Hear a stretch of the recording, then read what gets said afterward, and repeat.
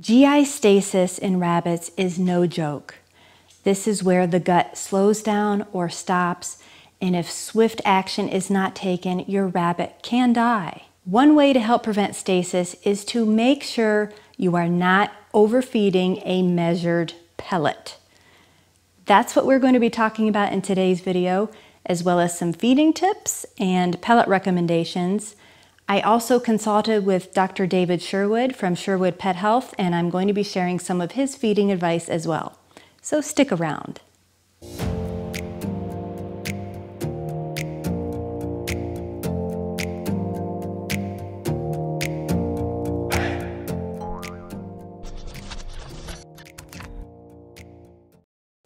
What's up everybody? I'm Diane from Hollands, bringing you rabbit info and bunnertainment since 2015.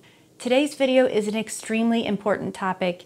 You might want to take notes or save the video to watch later when you have more time. Please remember that I am not a veterinarian. I have a degree in elementary education, and that certainly does not qualify me to tell you what to do with your bunny.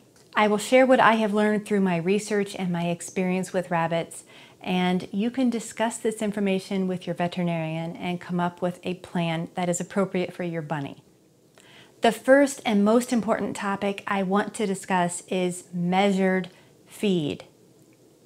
I can't stress this enough. No matter what brand of food that your rabbit is eating, make sure you are following the directions for how much to feed your rabbit.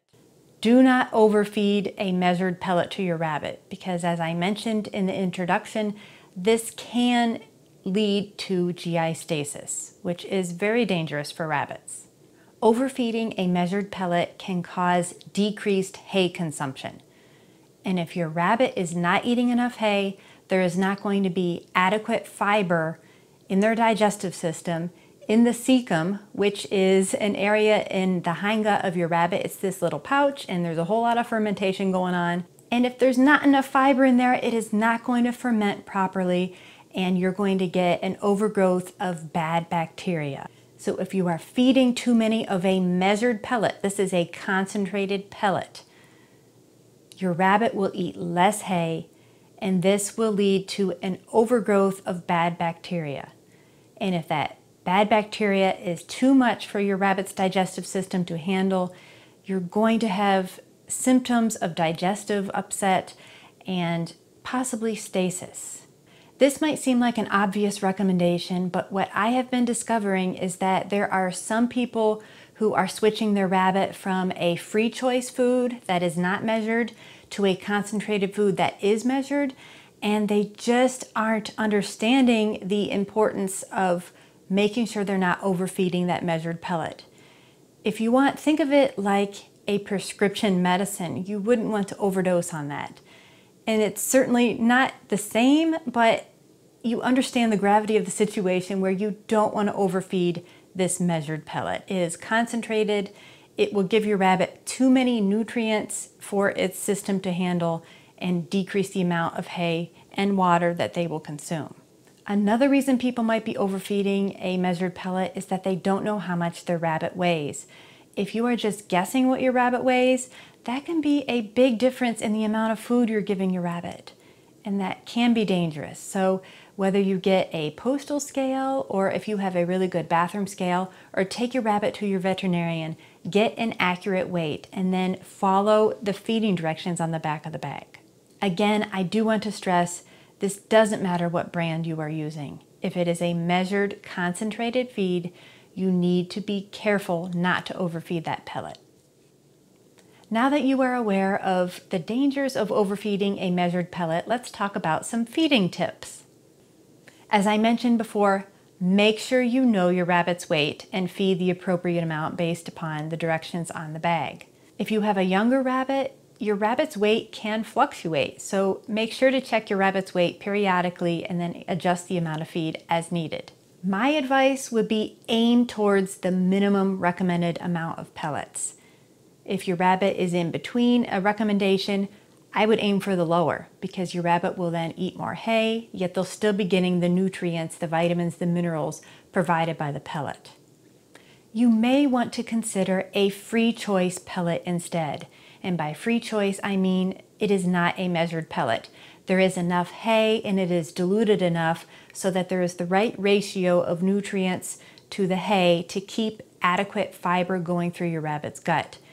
So if you're hesitant to feed the measured pellet, you're just worried you're going to overfeed, and you want to feed a free choice pellet, that might be something you want to consider. Another issue that I have had viewers bring up is that they have multiple rabbits sharing a bowl. And if that's the case, it is extremely difficult to know how much each rabbit is getting and to make sure that one rabbit isn't getting too much and that the other rabbit is getting enough. So if you have multiple bonded rabbits, they're in the same area, and you just can't ascertain who's eating what, then maybe a free choice pellet would be safer for you and your bunnies. Encourage your rabbit to eat as much hay as possible. I spoke with Dr. David Sherwood of Sherwood Pet Health. Now, he is not a veterinarian, but he does have a PhD in molecular biology. That's a mouthful. And he is the owner of Sherwood Pet Health, and they make what I feel are the highest quality rabbit products, rabbit feed supplements that you can find. And I discussed this topic at length with him, and I want to share some of his recommendations for getting your rabbit to eat more hay. He suggests to cut back on greens and veggies. Greens and veggies are extremely high in proteins and sugar. It's kind of like giving your kid a cookie. It's delicious, bunnies love them, and they will eat them instead of the hay. So you do want to limit how much you are feeding of the greens and the veggies, and try to only feed them in the morning so that you don't spoil their dinner, which is hay, that they will eat throughout the night. Remember, bunnies are more active at night than during the day. So feeding less of these wet foods will increase the amount of hay they eat. The more hay they eat, the more water they will drink. So they will have more fiber and more water sweeping things through their digestive tract. And that's what you want. I know that is controversial because there are a lot of people who really push the high vegetable diet. And I'm just sharing with you his recommendation, and I agree with that because I have found that I have several rabbits who just can't handle a moderate amount of leafy greens. They'll get the mushy poop. It just might throw their digestion off. So be careful how many greens and veggies you feed, and consider feeding them in the morning. Another way to get your rabbit to eat more hay is not to feed a pellet that has grains, which are carbohydrates, or sweeteners, such as molasses. Bunnies will love these foods, but the problem is they might reduce the amount of hay they eat or refuse to eat hay at all if they know that they have this delicious pellet that is going to be fed to them. Instead, you might want to try a soy-free, grain-free, hay-based pellet, such as the Sherwood pellet that we are going to discuss here in a moment. So you want your rabbit to eat as much hay as possible, and you know that the pellets filled with grain and sweeteners is not conducive for them to eat more hay. So what pellet should you feed your bunny? And that's obviously a decision you need to make with your veterinarian, but I will give you my recommendations. I have used Sherwood brand rabbit pellets with my bunnies for years, and I'm not affiliated with them. They are not sponsoring this. I am just sharing with you what I think the highest quality pellet is. Sherwood pellets are grain-free, they are soy-free, they don't have the sweeteners, they are hay-based. Sherwood offers several varieties of adult rabbit pellets, and I know this can be confusing to a lot of people because you don't know what the difference is between the formulas or which one is right for your bunny. So I'm going to try to simplify that for you today, as well as share some changes that are coming in their line of adult rabbit feeds. Sherwood currently offers one free choice rabbit pellet, and that is this blue bag alfalfa timothy based pellet. They currently have two different measured feeds. This is a concentrated pellet. They have the red bag, which is the professional, and that has alfalfa and timothy in it. And then they have their timothy-based pellet in the green bag. That is a newer pellet. I believe that came out the end of last year, back in 2019. The exciting news is that there is now going to be a second free choice food for adult rabbits offered by Sherwood. This is also going to be in a blue bag, but this one, instead of being Timothy and alfalfa based, is going to be a Timothy based free choice food. So you do not need to measure it. Now, I was told that this food is going to be available within the coming weeks. So if you are interested in a free choice rabbit food and you would prefer the Timothy based pellet instead of a Timothy alfalfa based pellet that is in the current blue bag, then this new blue bag free choice Timothy might be something to consider. Eventually, Dr. Sherwood said they will transition to just offering the two different Timothy based options, the free choice and the measured pellet. But don't be concerned if you are still on the alfalfa Timothy measured pellet or the alfalfa Timothy free choice. They are still currently offering that for quite some time. So you will have plenty of time to transition if and when you decide to do that. You might be wondering, well, why are they going away from the alfalfa Timothy blend and focusing on the Timothy? This was what Dr. Sherwood had to say. Nutritionally speaking, I personally feel alfalfa in a formulated food is a healthy source of nutrients when it is part of a balanced diet. Alfalfa alone is not healthy nor balanced. I also recognize that many of you have vets that feel otherwise, though many vets are more educated now and promote Sherwood's balanced foods to solve urinary sludge problems. For this reason, I worked to make a healthy, balanced diet that did not include alfalfa, eliminating any possibility of GMOs, that's genetically modified organisms. And the result is the new Timothy pellets. I'm very excited about the results because the nutritional value of the protein, balanced essential amino acids, and improved digestibility in the new Timothy pellets is superior to Sherwood's original formulas, which were superior to all other formulas that were available at the time. Together, we will continue to raise the bar for pet nutrition and health. My take on it is that they are removing the alfalfa more due to the demand of the consumer, although Dr. Sherwood did say that the value of the protein in the new Timothy pellet is superior to the original formulas. Food for thought, and hopefully that simplifies things for you a bit. Sherwood is going to offer 2 free choice foods, one with alfalfa, one without, and 2 measured concentrated foods, one with alfalfa, one without, transitioning eventually to the complete Timothy formulas in free choice and the measured. Sherwood also offers a baby rabbit pellet that I have used with my babies with lots of success and no weaning issues. This is typically fed through about 12 weeks of age. And Dr. Sherwood says, yes, they eventually plan to remove the alfalfa from this formula as well, but this is something that they are going to do down the road, around 1.5 years out or so. So that won't be changing anytime soon. There are certainly many other types of rabbit pellets to consider, but the vast majority of these either have grains, soy, sweeteners, or a combination of these. I also know that a lot of you are having trouble obtaining Sherwood. You do have to order it online through Amazon or the company's website, and I will put those links below, but it's currently not available in pet stores.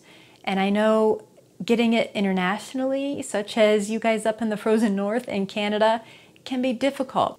I conducted a poll on the YouTube community here a few days ago. It currently has 384 votes. And I asked, which soy-free rabbit pellets have you fed to your bunny and are happy with? 24% of you are currently feeding the Sherwood to your adult rabbits, and that's fantastic. This doesn't include their baby food or those of you who might be feeding the Red Bag Professional, because I didn't include those in the poll options here. So 11% are on the blue bag, that is the Timothy Alfalfa Free Choice Sherwood. 13% are feeding the green bag, that is the measured concentrated Timothy-based pellet. Now, 51% of you, which blew my mind, are feeding the Oxbow Garden Select. Let me just stop here really quick and caution you, Oxbow has quite a few different rabbit pellets that they offer. And out of that line of rabbit pellets, The one that I would recommend the most is their Garden Select. This, to my knowledge, is the only one they offer that doesn't have the soy. However, it does have some grain in it. So Sherwood has a leg up on them with being grain-free as well as soy-free and sweetener-free. So the Garden Select doesn't have the sweeteners, it doesn't have the soy, but it does have some grain in it. This is a brown bag and it can be a bit difficult to find. Sometimes it's on Amazon, but I have found that Petco offers, I believe, the 4-pound bag and then the 25-pound bag, and I got free shipping on it. I did order it. I'm going to test it out, but I still prefer the Sherwood. Another option might be the Modesto Milling. It's an organic pellet. Only 1% of you are using that. I have tried that, and I've tried it twice over the years. I think it's just really crumbly, and the rabbits did take to it okay. It also has an ingredient that I'm a little uncertain about. It is a fermentation product, and when I questioned the company on it years ago, they didn't have a good answer for me. Unlike Sherwood, where Dr. Sherwood, the owner, discussed in depth the different ingredients in his recommendations, I just feel more confident in Sherwood as a company and their transparency and the research behind their products than a company like Modesto, who really couldn't give me a good answer. And that one is difficult to obtain as well. Unless you have an Azure standard drop near you, you can get the large bag from Modesto for a pretty good price. The only other way to get it is, I think Amazon sells it and Chewy.com, I believe. Probably the two most common other types of rabbit foods you said you were using would be the Small Pet Select and the Oxbow Red Bag food. Now, the Small Pet Select, I am looking at the ingredient list here: soybean hulls, soybean meal, wheat middlings, molasses, soybean oil, barley, and the list goes on. So a lot of rabbits have done well, I have been told, on this food, but it is not soy-free, it is not grain-free, and it has a sweetener in it. The Oxbow Red Bag food, which I think is definitely more readily available than their brown bag Garden Select, it has soybean hulls, soybean meal, cane molasses, wheat middlings, so very similar to the Small Pet Select food. That is why I currently recommend Sherwood food as my favorite rabbit food to feed my rabbits. I try to give them the best that I can. It is not the cheapest food, so if you have multiple rabbits to feed, it does get expensive, believe me. I have spent thousands and thousands of dollars on it, but I wouldn't do that if I didn't feel it was the best choice I could offer my rabbits. Grain-free, soy-free, sweetener-free, and a very transparent company who is willing to answer your questions that you have. Speaking of questions, I did ask Dr. Sherwood a couple more questions, and I thought you might be interested in his response. I'm pretty sure he was sick of my questions, but I'm happy that I am able to share this information with thousands of you so he doesn't have to reiterate this to everybody. My question was, should his free feed foods, the Alfalfa Timothy current blue bag or the new Timothy free choice blue bag, should they be fed in limited quantities to encourage increased hay consumption? His answer was that most bunnies will do just fine eating the free choice pellet fed to them freely. He continued that most people who measure find that their bunnies still graze on the pellet throughout the 24-hour feeding period and don't always finish their pellet. Having said this, we still see many bunnies begin to eat more hay while fed this pellet-free choice. Why? I have two guesses. First, they just get used to eating more hay and don't expect any grains or treats. Second, I believe the bacteria in their cecum adapt to the diet and process the hay more efficiently, and it makes it possible for the rabbits to eat more hay. However, some bunnies have a different metabolic rate. Mini Rex rabbits are often in this category, and limiting their pellets would be beneficial. This advice applies to both the current blue bag, that's the adult Timothy blend, and the new one, which is the Timothy pellet that is also fed free choice. However, the protein energy ratio of the new free choice Timothy pellet has been tweaked a little from the original formula. It has been changed to favor a lower energy content relative to the protein, which will favor more muscle gain and fat loss. So you don't need to measure the free choice pellet. However, I will say in the years that I have used the Blue Bag Alfalfa Timothy, I do like to measure for a couple reasons. I want to make sure that they are eating throughout the day. If you just dump a bunch of pellets in their bowl, it is difficult to ascertain how much they are eating. So I tend to feed 1/8 to 1/4 cup to my Holland Lops in the morning and then up to that same amount in the evening, and they rarely will finish it all. And I always offer them as much hay as they can. But like he said, it really depends on your rabbit's metabolic rate, and you might want to talk to your veterinarian and find out what would be best, even if you are feeding the free choice pellet. I also asked him, for those people who want to transition from the measured Timothy pellet, that's the green bag, to the Alfalfa Timothy blend free choice pellet, do they need to have a transition period since the food they are transitioning to has alfalfa in it? And here is his response. It is always safer to make your bunnies dietary changes slowly. However, with changing from the green bag, which is the measured Timothy pellet, to the blue bag, the current blue bag, that is a free choice Timothy alfalfa, I feel that the change is safe as long as the bunny grazes on the pellets, which is typical for Sherwood pellets, rather than wolfing them all down, which is typical for a grain-based pellet.